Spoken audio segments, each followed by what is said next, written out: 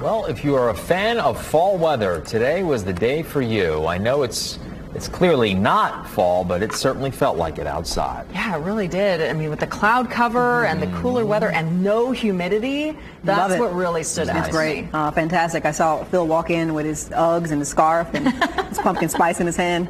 Oh. That was the. He that walked was in as a sorority girl. That's usually me in October, just not right now, though. You decided to test it out today. All right, so the forecast movie,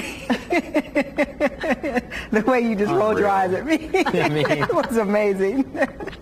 All right, so the forecast, it's so fun to annoy Phil. This is why I come to work sometimes. Still early in the week, you know that? It's still Tuesday, several days. so you have to deal with me until Friday. All right, so 72 degrees for you today, official high temperature. Now, we did forecast 73, and I dropped the temperatures lower than any model that I was able to see. And we still were 1 degree shy of what we expected, right? So 72, incredibly cool with the cloud cover that we had, of course, and the rain that was falling. And it's kind of that pesky, annoying rain. It's not really adding much to the totals, not doing much for us, but it's keeping our temperatures down. 72 Indy, 68 Columbus, 67 for you in Fort Wayne. Temperatures, they're going to fall tonight slowly, and as they drop off, we're going to see them drop to the 50s.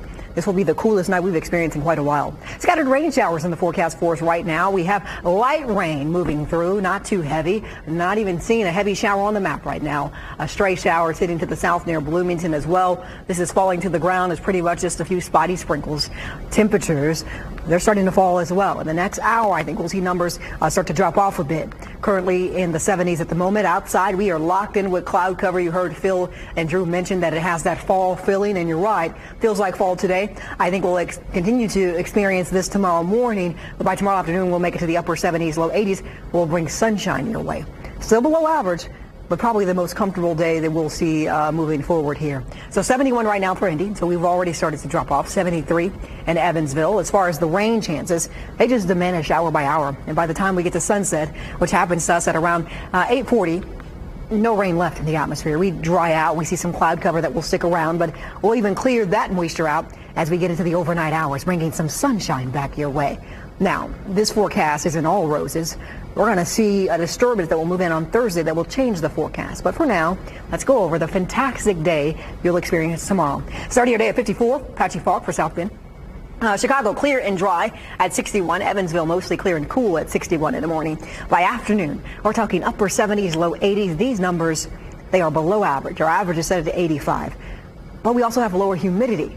That also makes it feel fantastic. So enjoy a great Wednesday, pick of the week. Things will change on Thursday. See, we love when dew points are in the 50s. That's a comfortable day. We see that we'll see a brief increase in humidity on Thursday as that dew point goes to 64. Humidity with us, temperatures at 81.